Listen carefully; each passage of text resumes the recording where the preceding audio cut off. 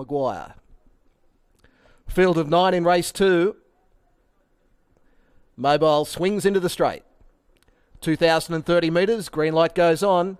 And they're away. Coco Follow No One doesn't have much pace from gate 2. Marjoy began nicely from gate 3, looking for the lead with the last collect. And there's some Mondo somewhere. Up 3 wide, looking for a forward position early. Nick's Legacy trapped 4 wide into that first turn, so eases back. And on the inside, Jumbo Osaki is going to hold that spot on the pegs and end up leaders back.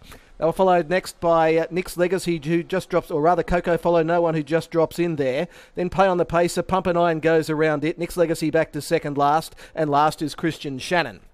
Down the back they run. 29.9 was a handy lead time. And driving up on the inside, Marjoy holds the lead over the last collect. Jumbo Osaki ends up third, leaders back. And some Mondo somewhere, the favourite, beautifully positioned, 1 out and 1 back. Back on the inside, Coco Follow No One. It's 3 pegs, covered up by Pump and Iron. And then came Pay on the Pacer. Nick's Legacy on its outside. Christian Shannon is at the tail of the field. Past the 1,200 metre point they run. First quarter comes up in an even 30 seconds. Into the straight with 1,100 metres left to travel, and on top is Marjoy. Leads out by 4 metres over the last collect facing the breeze, and Jumbo Osaki leaders back. Then some Mondo somewhere, the favourite getting a lovely run, and back on its inside was Coco Follow No One from Pump and Iron. Then came Pay on the Pacer, Nick's Legacy, and last is Christian Shannon, who goes up on the inside. 900 metres left to travel as they leave the straight, and on top is Marjoy. Has been there pretty much from the outset. Second quarter, 30.6, so a 60.6 first half.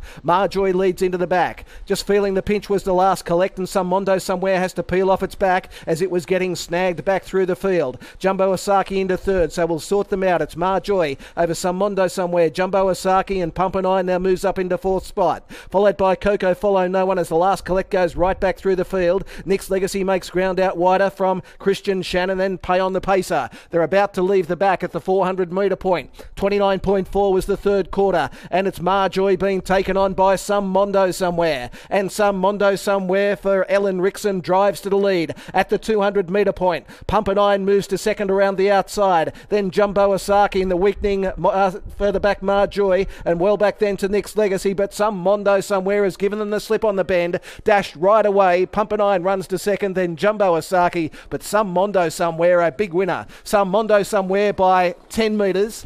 Second home was Pump and Iron, third Jumbo Osaki, and fourth's a photo, Nick's Legacy and Marjoy, then Pay on the Pacer, further back Christian Shannon, Coco Follow No One, and the last collect, it punctured a long way out, finished at the rear.